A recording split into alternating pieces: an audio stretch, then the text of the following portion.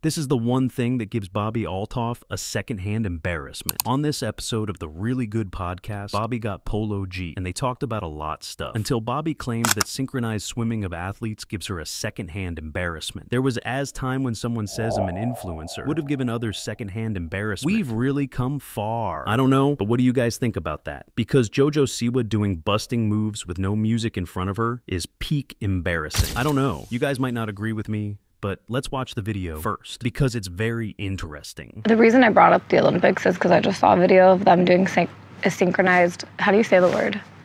Lexi, how do you say it? Synchronized swim. Yeah.